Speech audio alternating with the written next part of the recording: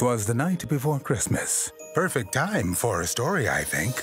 In the near future, it's illegal to take drugs or drink.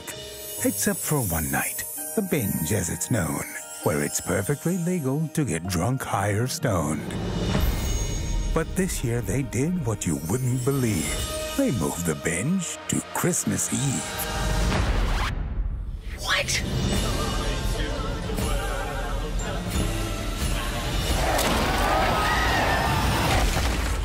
Why, oh why did they have to put the binge on Christmas? I am not going to stand by because you all want to do a bunch of slam balls out of Frosty's hole.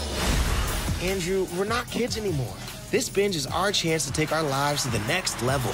You're gonna fix things with your family. I'm Craig, your mom's new lover. You're banging my mom? And I'm gonna propose to Sarah. I'm going over to her dad's house to ask him for permission. You don't wanna turn on the bubbles or nothing? I'd like to be able to see right through to the bottom.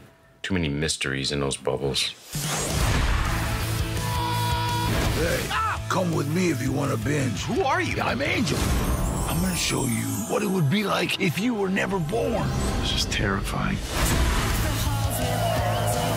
Jesus! This party's dead. Grandma, you have a heart condition. You should have seen the shit we were into back in the 60s. Andrew, I lost Sarah's grandma's ring and I'm high off cocaine. Damn. Can you come get me? Uncle Chris? Did you break out of prison? Yeah, but it didn't matter because the binge is on and everyone's excited about Christmas again. Hey, child, what do you want under the tree this Christmas? The bingers are coming, man. We're taking over.